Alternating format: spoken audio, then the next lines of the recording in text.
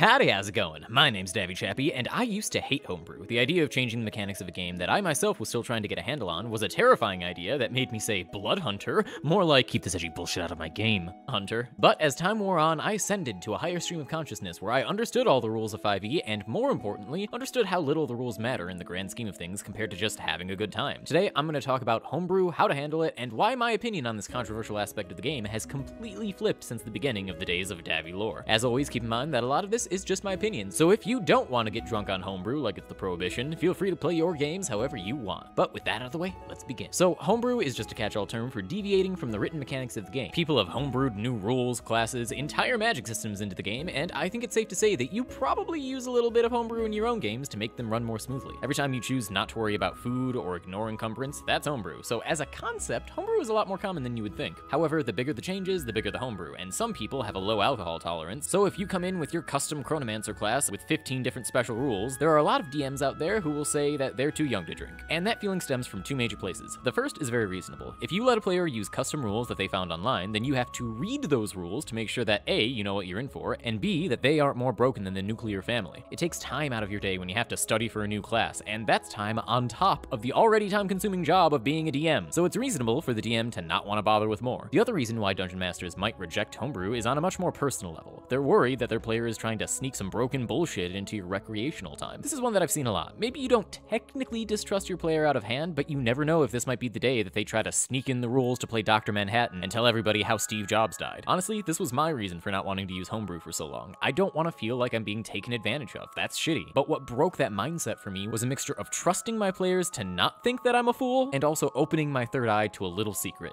Some of the stuff in 5e is already pretty busted. Once you realize that you can handle broken Homebrew the same way that you handle normal broken game mechanics, the world is open to you. Is your player using an ability that's clearly too strong? Nerf it a bit and everybody wins. If you're playing with your friends, none of them should be out to get you, so hopefully you won't receive much pushback. The only thing that you have to watch out for is that some players try to catch you in a social fallacy by presenting the entire Homebrew for you to sign off on right away, and then using that initial approval as grounds to argue for keeping their busted character. Obviously, players should show you their Homebrew before they play it, but just looking at the mechanics on a sheet of paper doesn't always give you insight as to how that's going to translate to the table, or how it might synergize with an obscure mechanic. You should make it known to your table that, Homebrew or not, if something is busted, it's gonna get fixed, and put the responsibility on the players to not bring in something crazy. After all, as the DM, you have the whole game to look after. The players only have their character, so they should be responsible for keeping it in check. That said, once you have that understanding, don't be afraid to go crazy. I have a player in one of my games that wanted to be a lightning dragon sorcerer, but there aren't a lot of good lightning spells, so I just let him change every fire spell in the game to do lightning damage. Haven't run into any problems yet, and if I do, I'll just let them know. I've let players play ferrets with 10 health by level 5, created rules for a revenant with only half a body but very good upper body strength, and I am universally happy with reflavoring abilities into whatever the player wants. None of these things have broken the game, and none of these things can break the game because I am the DM, and at the end of the day, what I say goes. And I actually want to touch on reflavoring for a moment because it's such a huge part of how I create characters nowadays. I cannot emphasize enough how much you should encourage your players to do it. Reflavoring is a subtype of Homebrew that technically isn't Homebrew, but also sort of is. Instead of creating new mechanics, what I do most often is I take existing mechanics and I completely change the context around how they exist. For instance, I recently played in the Bards for Bards one-shot where I played Borglebass, Scion of the Damp. I was a Bullywug cleric with the ultimate goal of making everything in the world a little more wet. Mechanically, I was a lizard folk, but I just called myself a Bullywug and changed none of the mechanics. My banishment was a bubble that would surround enemies and then pop, and when the party was in trouble, I would heal them with my version of Mass Cure Wounds, the Vast Glub. Reflavoring D&D has opened a world of possibilities to me, and I've used it to create characters like a Swarmkeeper Ranger who controls the power of snow, a cleric that had a polyamorous relationship with multiple gods, and a druid by name only that was actually a pirate navigator with the power of wind and waves who had no idea what a druid even was. If you're a player, you should look through the books to see if a concept you want can't be achieved with the mechanics that already exist, and if you're not actually changing anything, your DM shouldn't have a problem letting you do it. I'm gonna end this video by once again sharing a Homebrew that was made by a good friend of mine, Dismal Dirge. It was created to explain why characters disappear when players can't make it to the game, and its name is the Giant Flying Purple Baby. You can find it on the D&D Homebrew Wiki. The Purple Baby descends upon the world and picks people up at random, spiriting them away and leaving those who once knew them with no memory of their inclusion in the party. If the baby is so pleased, it may return the stolen victim, perhaps leaving a gift behind for their troubles, and everyone will act as if the party member had never left. Having the creativity to play what you want and do what you want is the reason why people like Homebrew so much. If there's any problem that you don't like with D&D, you can fix it with Homebrew. It's like modding a video game.